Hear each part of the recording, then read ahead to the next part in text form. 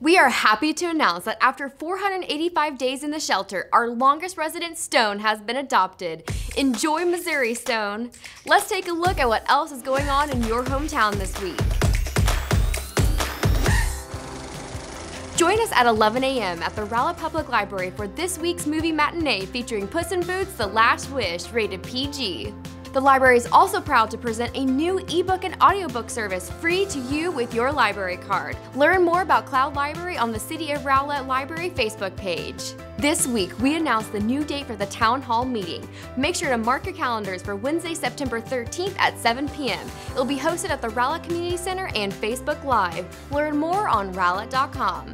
Ready to conquer the chessboard? Parks and Rec just announced an all-new program, beginner and intermediate chess classes at the Rowlett Community Center. These classes are tailor-made for eager learners ages 6 to 18. Learn more on Rowlett.com. And finally, we want to give a quick shout out to the First Rowlett United Methodist Church for swinging by and dropping off goodies for our police department. Thank you so much. That's all I've got for you this week. Stay hydrated because it's still gonna be 100 degrees outside, y'all. Have a good weekend.